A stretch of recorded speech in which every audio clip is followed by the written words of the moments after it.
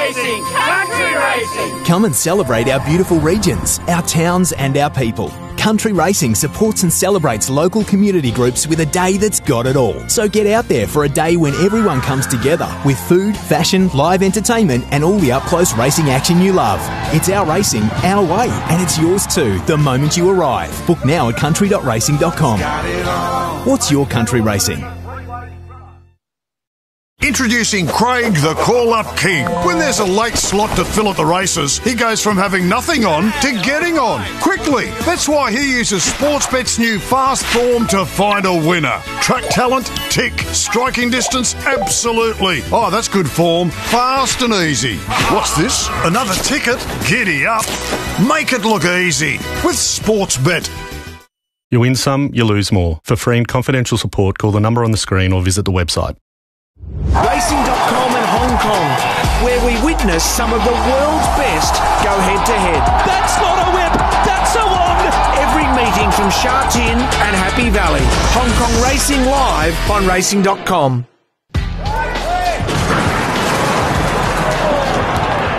Gallic in 2007. No 10-year-old has ever won the Cup. We're going to come back to him. We're going to start with the horse you're tipping. Number 3, Acceleration. His last 2 runs have been outstanding. The Great Western Cup, I know it's not a traditional lead-up to the Adelaide Cup, but he carried a big weight. He sat back off a moderate tempo and went bang. Last start at Launceston, over a mile and a half. He settled midfield. Again, he was able to use that change of gear. He put that race away by the 100-metre mark. Soft win in the end. Has to run out the trip and has to settle early. If he does, he's got the X factor. We'll come back to numbers 1 and 2. John, number 4, The Map. Leading local chance, and I don't think SA has had a good as chance as this to win the Cup for a long time. Very good first up here over 2,000 metres where she was able to win the JRA plate.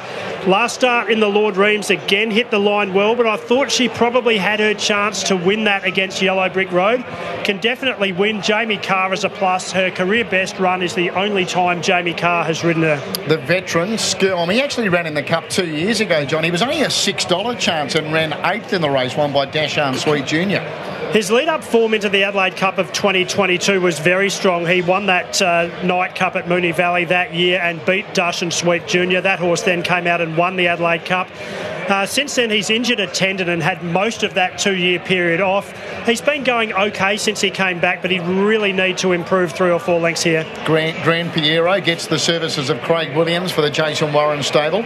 Slight tinkering of gear here by Jason Warren. Blinkers off, visor on. Such a consistent horse, basically never runs a bad race. Just often seems to find 1 or 2 better than him.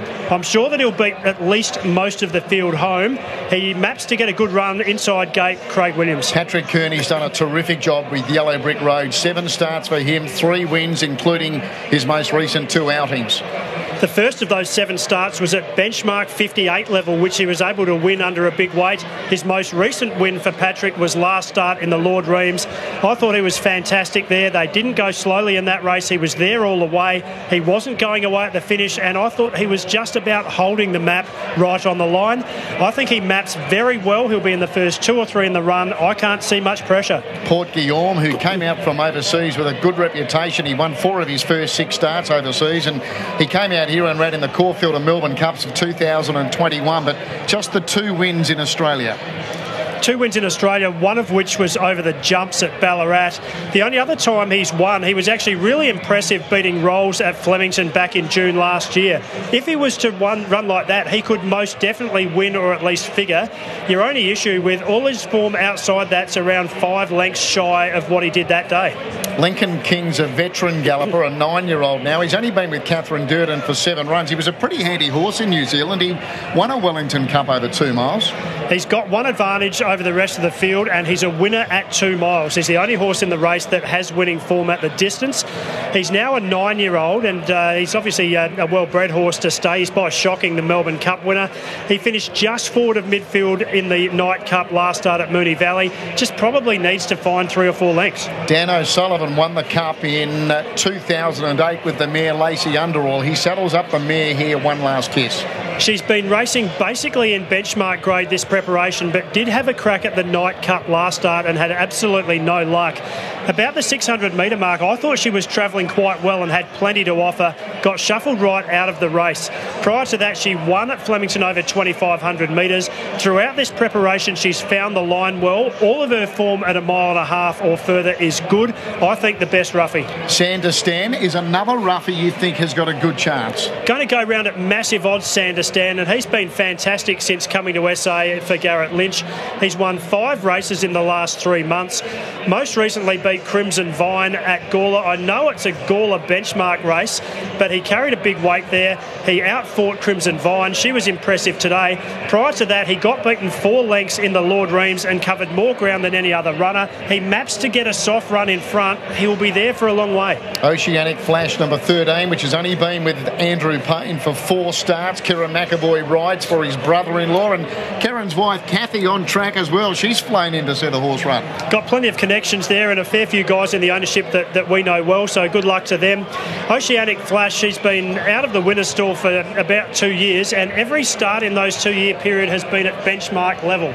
It's hard for me to come into the horse because this is the hardest task he's had for a long time. Honest enough, his last 2. What about Rapinoe, John, which ran 4th in the Lord Reims? Thought she had every chance there and was well enough held. There are a couple of other runners, such as Sandistan, that I thought had tougher runs than her, that I'm happy to back instead of her. Danny O'Brien's won the Cup twice before. Demerger in 2005, King of Leogrance 2020. He saddles up Roaring Engine. Lightly raced horse who's starting to make his name as a stayer. He was good last start at Sandown after only narrowly getting beaten at Moonee Valley by Rapinoe. We know that he'll stay. His mother was a Group 1 Oaks winner. She's got a half-sister who's a Group 1 Oaks winner. He's in the right yard. He's just coming out of form races that I think are inferior. The next 2 at similar odds, about 250 to 1. You probably don't have a price alongside of them, John. Number 16, 8 on the dot. I most definitely don't have a price against either of them. 8 on the dot's done a fantastic job for Scott Whittle this prep, but he's only the winner of 1 race out of 23. And Tulligan, the other bolter. He hasn't disgraced himself his last 2 at black type level, but he's had his chance and he's finished midfield. He's going to need to find about 5 lengths. OK, let's get back to the 2 up the top. So a Maid, 3rd in the Cup last year. The Maid's now a 10-year-old and he's got to give 5 kilos basically to the rest of the field. He ran honestly here last year, and we're just hearing that the Maid might have dumped the jockey on the way to the gates as well, so we'll wait and see if we can find out further info there. A Maid was good last start. He missed the start by a fair way, but he can do that quite regularly.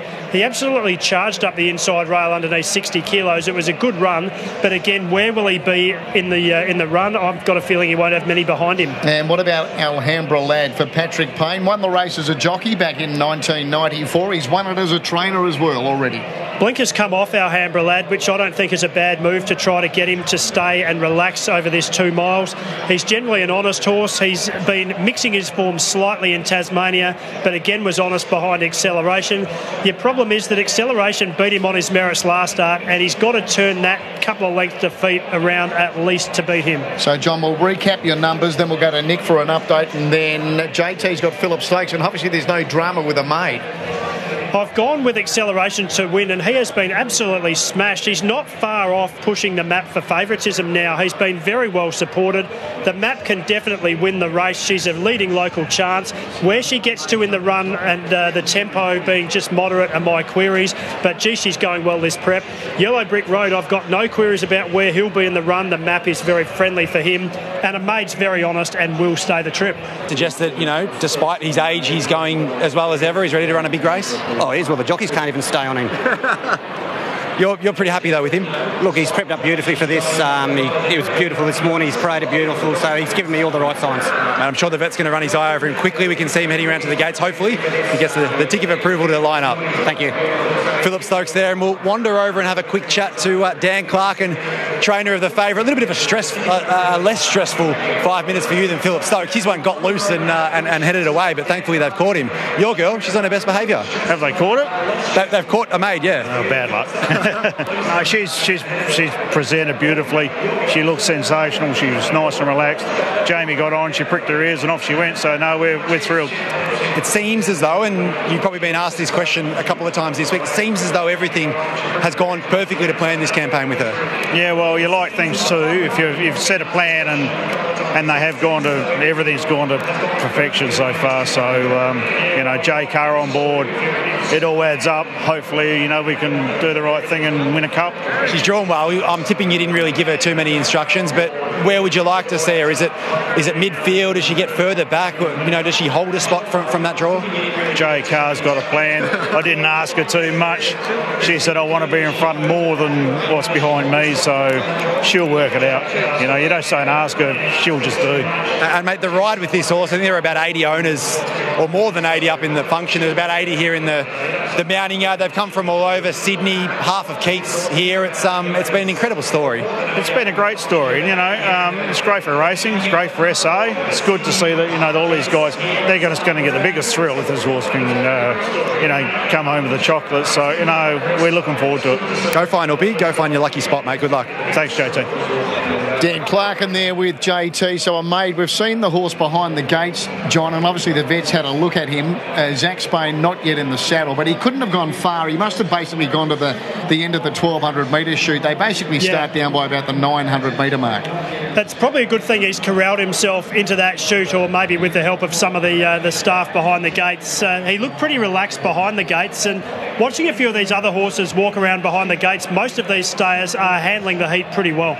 You can just see the vet there on left of screen, just alongside Zach Spain. He was on the two-way, so there must be some information coming through shortly. Yeah, we can see that they are working on a maid there. The clerk of the course is just standing next to him. We'll wait and see if we hear any more about a maid. From what we would understand, he wouldn't have gone too far without the rider. It's a significant move for acceleration, John, here. The horse you've put on top and the second selection, and it's a great crowd, as you would expect for Cup Day here today. It's been really pleasing to see the crowd turn up. We know we've had warm weather over the last few days, but today is a little more moderate with temperatures around the mid-30s as opposed to where we were on Saturday, say.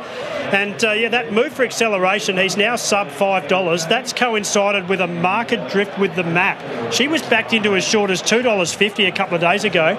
She's going to run somewhere closer to $3.84 by the looks. Just heard Brett on the PA. Our maid has been cleared to run, John, so that is good. That's very good news for the Stoke stable and connections with a maid. He's been a fantastic horse since coming to Australia, a really consistent horse, and obviously that highlight the Bendigo Cup last year. OK, so Phillip Stokes, he's won 2 of the last 3 cups with Good Idea and then Dashan Sweet Jr., which was ridden by Jamie Carr. Let's see if he can win a third in 4 years with a maid who is going to try and do what no other 10-year-old has ever done, John, and win the Adelaide Cup. It'd be a fantastic story for him. Ideally, you'd say, well, he's 6 months younger, but he'd still be a 10-year-old based on Northern Hemisphere breeding as well. It'd be a fantastic effort for the Stokes yard. We know that he's had a couple of issues during his career, but they've been able to manage him through that. On his last run in the Night Cup at Moonee Valley, they've got him going as well as he ever has. So we're nearly 2 minutes past start time as we go to our caller, Brett Davis. Money late has come for acceleration. However, the map is still favourite. Number 4, $2.70 out to $3.70. Acceleration, $5 into $4.40. Yellow Brick Road, the Lord Reams winner. Number 7, $7 into $5.50 late. And a maid is $8 and solid. $10 then for Grand Piero. $11 for Alhambra Lad. 20s or greater the best, headed by One Last Kiss, who's actually firmed up from 23 into $19 in the last couple of minutes. So they're just adjusting the saddle on a maid. Some of the horses have already loaded in. Rapino standing quietly. Here's One Last Kiss coming forward. Primarily owned here in South Australia. One Last Kiss. Luke Curry takes the ride today. Had excuses last start. Prior to that, form has been extremely strong and honest. Here's Roaring Engine moving in for Kayla Crowther. Coming in now is Lincoln King alongside. So the field is taking shape. for the running of the Tab Adelaide Cup. First run back in 1864, won by a horse called Falcon. 2024. Who writes their name in history? We'll soon know. Sanderstan to come in. Tulligan as well. Oceanic Flash. Acceleration. Port Guillaume for the Hayes camp. And the maid is still standing there, swishing the tail a little bit, but Zach Spain jumps back aboard.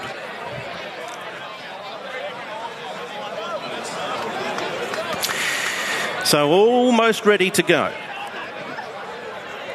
Tab Adelaide Cup to be run in high temperatures. Most of the horses today have been very well behaved and coped very well with the heat. Air Assault, probably the odd sock out in that respect earlier on, but he went on to win the Morphettville Guineas. Now here comes the Lord Reams winner, Yellow Brick Road. So Acceleration and a maid to complete the line. 2024 Tab Adelaide Cup. Favourite is the Map. Stand by. All in, bar two. Two scallywags still to move in. One of them is a maid. And the other one, 8 on the dot. So, it's come to this moment. It's been a massive build-up throughout the week. Plenty of nerves. They're over. The light is on. Set. Tab Adelaide Cup ready. Stand by. Starter is scanning the field. He's happy. And they're off. And a maid, well, he missed it. Probably 4, maybe 5. So he's not the best away, but we know that was probably going to be the case. One Last Kiss and also Acceleration gets snagged out. There's plenty of speed on up front. Yellow Brick Road, Oceanic Flash, Alhambra Lads carving over. So too is Grand Piero, Rapino not far away. Sanderstan caught out a fraction deep at the moment. Then Skelm. The Map seemed to jump quite well. She's actually just in behind the main division as they turn into the straight, and then 8 on the dot. So they're in the home straight now, and it's Oceanic Flash being joined by Alhambra Lad. Alhambra Lad rolls up now to take the lead from Oceanic Flash, and Sanderstan is going to park between the pair as they come down with a circuit to run. Yellow Brick Road's getting a lovely trail now, running 5th on the outside of Skilm. 2 to Grand Piero, and then a length away to the Map, Rapino, and 8 on the dot, 3 deep. One Last Kiss was able to sneak through inside of the Map there when she left the fence and has pinched ground. A maid is towards the back of the field, and there looks to be some problem here for the jockey. There is Zach Spain. He's lost his irons. So we've got a problem here with a maid. Zach Spain has got no irons and he's just sitting in the field. It's like he was back in 1864. Then Tulligan, followed by Acceleration. Towards the back is Roaring Engine in company with Lincoln King. Lincoln King ahead of Roaring Engine, and Port Guillaume is 4th last. So there's some issues for a maid. That's the first thing we've established. The second thing we've established is that Alhambra Lad at the mile has the lead by a length to Sanderstan. 3rd position, Oceanic Flash. Yellow Brick Road is 4th. Skelm is 5th. Then Grand Piero, 8 on the dot. The Map is 1 off on the outside. She's almost obscured by the lime colours of One Last Kiss.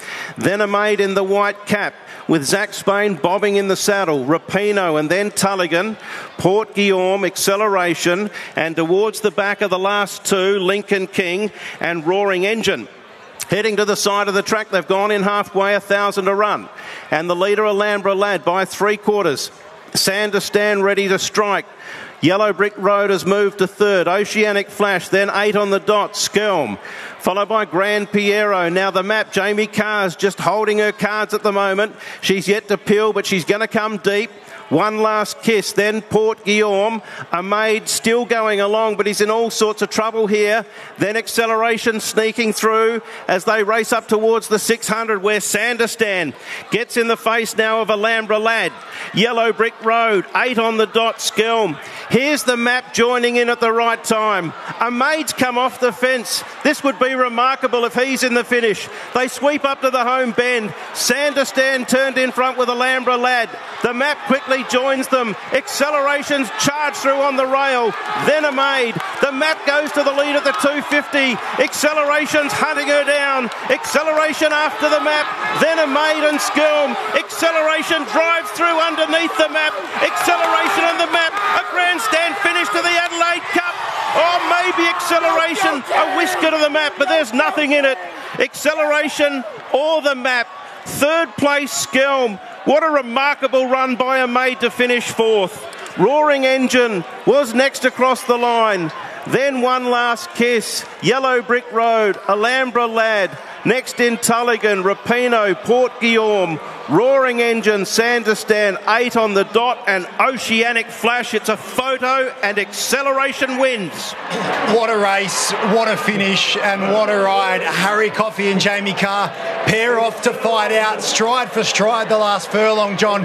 The Map, the outside, Acceleration, the inside, and the inside, the Victorian just sticks his neck out and wins by the barest of margins. Two great rides, and what a great battle over the last 100 metres. Harry Coffey, that is one of the rides of the year. Acceleration was bolting from the 800 metre mark. He kept picking runs inside horses. He hasn't gone round a horse. He's won the race by about half a head. The Map's had every chance for Jamie Carr. She always had it in the right spot. She probably had a length or two on Acceleration at the 200 metre mark. And what a run from A Maid. The horse has finished fourth. Zach Spain has had no irons for basically 2,400 metres. And he loomed up like he was going to run past them too at the 400, John did. A Maid. That was an incredible piece of horsemanship from Zach Spain. We'll catch up with him, but how about the training performance from Richard Cully here with Acceleration? Wins a Great Western Cup 2 starts ago, goes to Tassie, bolts in the Launceston Cup, steps to 2 miles for the first time today, got right back, looked in a really tricky position at about the 600 metre mark, but he was a strong stayer. He pinched gaps when Harry needed him to take them, and he's finished hard. Harry Coffey not only was a brilliant ride, but he knew his horse. He knew his horse had a short, sharp sprint, and he had to ride the horse to save ground and ride him for luck. He used his sprint at exactly the right time, and it's been the difference between winning and losing. What a great training performance, as you say, by Richard Cully. Last start at Launceston, that's the first time the horse had been past 2,000 metres. There'll be a massive thrill for him, and he now has a Group 2 to his name. Terry, you've got an emotional crew down there. Yeah. I said to Harry after Launceston, I said, would your missus mind if I gave you a kiss? And he says, as long as your strapper does it, she won't care. Now, is it going to be a nice, quiet night in Adelaide for you two boys? Don't think so, no way. This is a dream come true. In fact, it's a dream that keeps on going. I hope I never ever wake up. Well, he may well run in the most famous 2-mile race in Australia come November. Well, that's the dream. We're still dreaming. Unreal, really good. Wrapped in Richie, as Grant said. Richie, all the staff, all the way through, been so good, and put up with a lot with this fella. We call him Elvis for obvious reasons. Ray, tell me something. How did you get involved? How much did the horse cost? Emma Scott, a girl from Balranald, she was training at the time, and I agreed to buy some horses, and she went over to Adelaide and she rang me out of the blue, none of the ones we'd picked out, and she says, I've got a nice horse, Ray, do you want to go in? And that was it. She cost her $6,000. So $6,000 from the Magic Million sales here in Adelaide? Yeah, that's right, yeah, for sure, yeah, unreal. What a ride you're having. Oh, mate, it's unbelievable, this is unbelievable. Just so thankful to everyone. All the boys have put in. We've had a lot. We've done this together. To all the boys in Melbourne, I miss you all, but we're having a good day. Hey, Harry, come back this way, buddy. You want to weigh in and come back. Okay, boys, just take it back. Harry Coffey's going to go and jump on the scales, and then he'll be back with us. You might want to get a drink. Incredible scenes. A $6,000 horse, John. They've living the dream. He, as I said, won the Great Western Cup earlier in the campaign. He went to Launceston. Richie Cully wasn't actually trackside for Launceston either. I think he had some bushfire concerns around his property around Burren Coram beat there, so he was back there safeguarding that. Not sure what's prevented him from experiencing the best day of his training career. Obviously a champion jumps jockey in his riding career, but geez, he's got a nice horse here. What a great horse he's been for Richard Cully. He's always been a dynamic horse, and now we're just seeing the absolute best of him when he stepped over these staying trips. He had to settle early, and Harry Coffey had a plan right from the first bounce out of the gates. He knew he was just going to snag him back, put him behind horses, and make sure that he had horses around him and outside him to really switch off. And to Acceleration's credit, he did just that and was able to conserve that final sprint by not overdoing it early. Some great stories behind the first two. Skelm, after the tendon injury and nearly 2 years off, has come back and run third in the race that he contested and tried 2 years ago. And I'm sure people will watch that replay and shake their head and say, how did he come forth with no irons for basically most of the race? Adelaide stay at the races has been a very, very eventful day. It hasn't been as joyful as what Harry Coffey's is. Terry, it's always a happy trip to Morphettville when Harry Coffey makes the trip across the border. He won his first ever Group 1 race here, and he's back to win the Adelaide Cup. He certainly did win his first Group 1 here. He won it on suppressor. I was lucky enough to call that race for you that day. Harry, you just said that both Ray and Grant, you know they love the limelight and the microphone, so you didn't want to steal any of their thunder. Yeah, when we were at Launceston the other day, I nearly missed me riding the next race in the presentations. They were talking about how it walked out as a foal at the yearling sales here 6 years ago, so I thought I'll go away in and come back out. There's plenty of time. That was only your first ride on the horse. How did that all come about for you? They were keen to give me a go, the owners and Richie, and just being down in the weights and my ability to ride light at the drop of a hat, and also my success that I've had in Tasmania, I think they sort of gave me a go, and luckily enough I went down. It was sort of a no-brainer. He's got great form. He's a classy horse, and Richie's a brilliant trainer. He knows what he's doing, so we were a little bit unsure whether we're going to come to Adelaide just with the 2 weeks between runs, but as you've seen, it was the right idea. Harry, you were a long way back and back on the inside of runners cluttered away. And were you happy? Were you okay there? I just had to cop me medicine, and I actually had him really well relaxed for the type of horse that he is. And then Zach's iron broke, and I was like, wowee, what am I going to do now? Because I didn't know what Zach was going to do. And to Zach's credit, he tried to ride a race without any irons.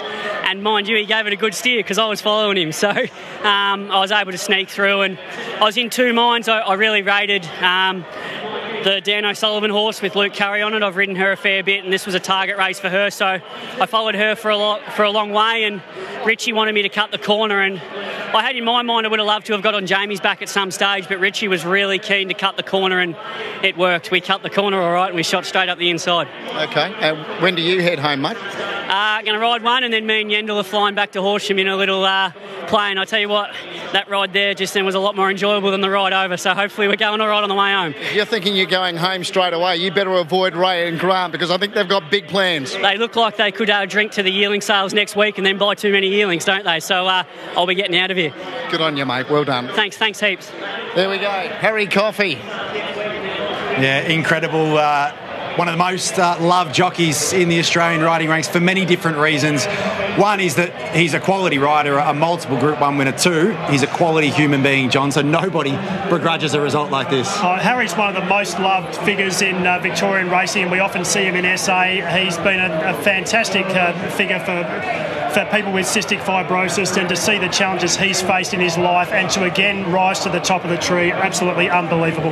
We'll park it here at Morphettville for now. An action-packed but thrilling edition of the 2024 Adelaide Cup. We'll have all the wash-up, speak to some of the beaten connections. Right now, though, let's head back to Ballarat for the last.